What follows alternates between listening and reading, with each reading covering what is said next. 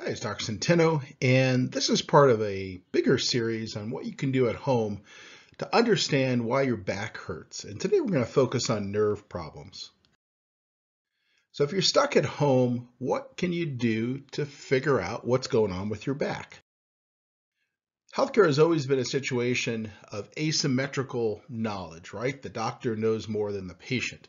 My goal with this is to give you the power to figure out what's wrong.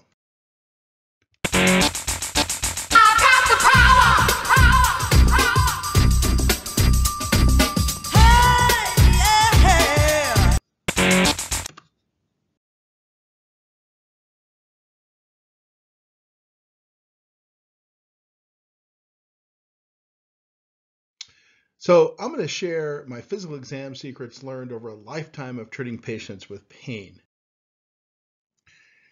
So realize that understanding what's going on with your back nerves is actually many times more powerful than an MRI. For instance, I'll often see an MRI that looks like it should be, let's say, L5S1 towards the bottom of the low back. But when I do the exam, it looks like L3, and I can tell you that I will get better results if I treat L3 than L5S1. So each nerve in your back comes out near its disc, and each bone in the back is numbered L1 to S1 as shown, as are the nerves numbered. And to test nerves in your back, you'll need a pin or a safety pin and just your finger.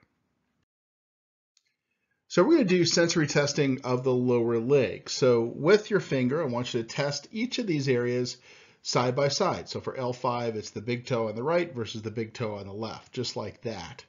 And I want you to do the same thing with the pin. Gently poke yourself a couple times on both your big toe on the right, your big toe on the left.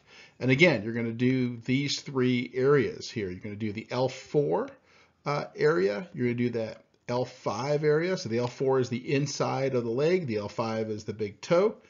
And you're also going to do that S1 area, which is the outside of the foot.